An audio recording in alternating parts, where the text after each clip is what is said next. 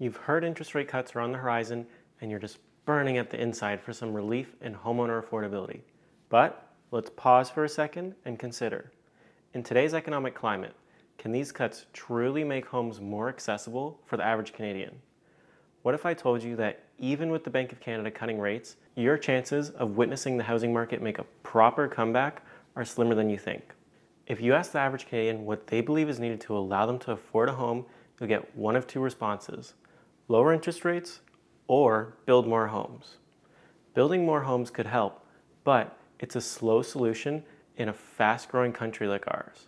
Most of us really won't see the benefits for a decade or two.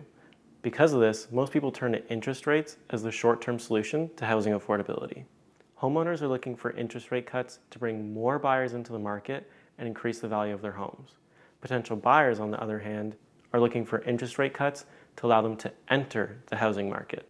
However, the outlook really isn't as straightforward as you may think. Here are 5 critical reasons to consider. First up, the issue of homeowner affordability. It's no secret that the dream of homeownership has become increasingly elusive for many Canadians. It seems to be all that anyone can talk about.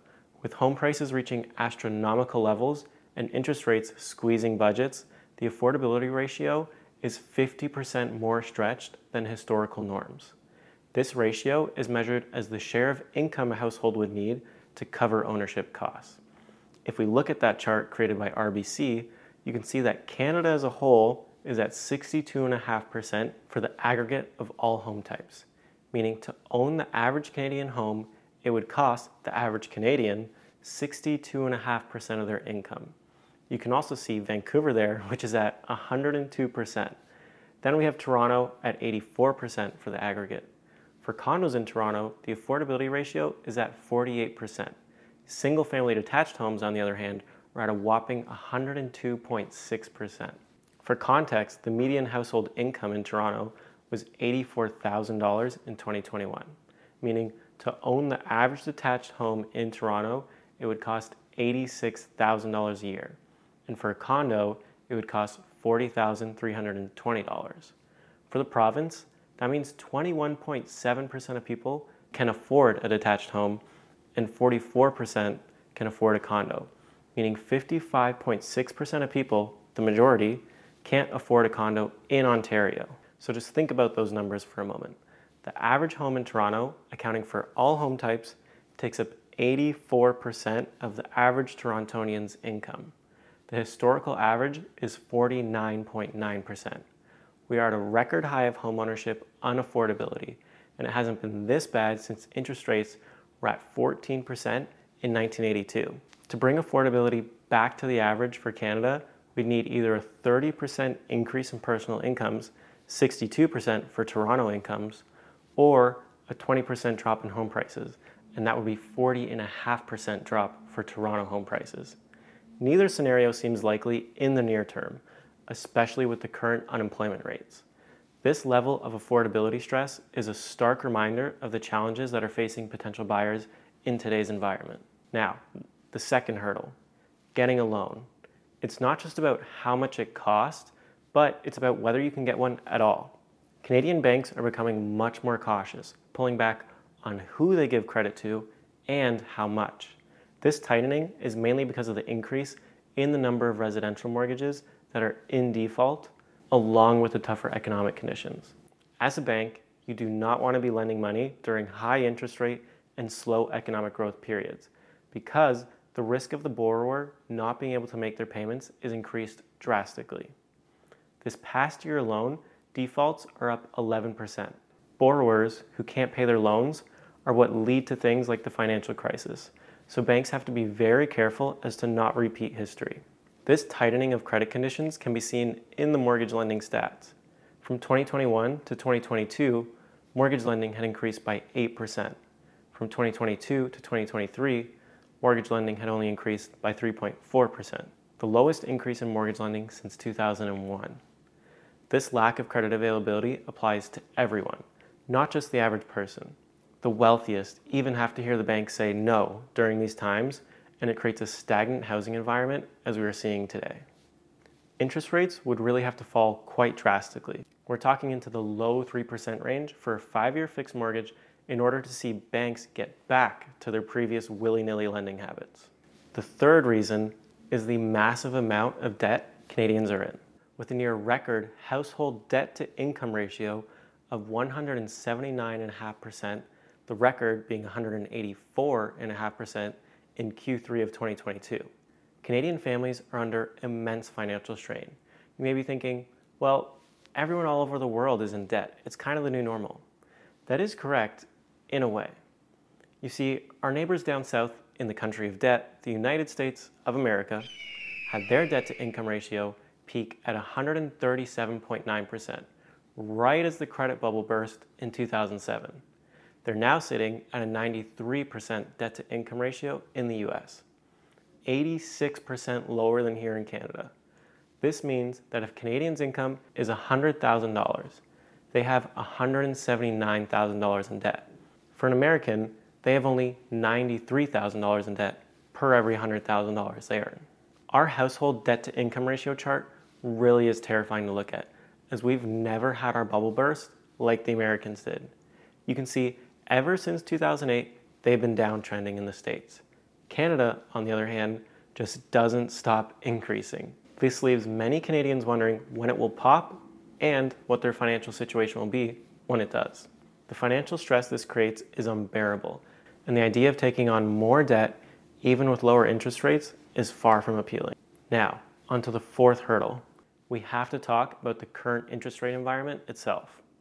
The average effective interest rate, meaning the average rate people are paying on all their loans, so lines of credit, your mortgage, car loans, student loans, and so on. That average rate on consumer debt in Canada is at a 22-year high, making the debt burden even more challenging to manage. The last time the rate was that high, the debt-to-income ratio was just below 110%. Today, it's just below 180. The problem with the average effective interest rate being at this high of a level is that even if the rates do come down, it won't really change much on paper financially because there's a very, very long way the interest rates need to go down. If we look at people who would be having 5-year fixed mortgages coming up for renewal this year, it would be those who got their loans in 2019. If we look at the 5-year fixed rate for the first 6 months of 2019, it was 5.34%. For the second half of 2019, it was 5.19%. Right now, we're at 6.9%, which means that those people who have their loans coming up because they loaned in 2019 will need to renew at a rate 1.56% higher than what they got in 2019, meaning that for every $100,000 that is on loan, it will cost them an extra $1,560 in interest.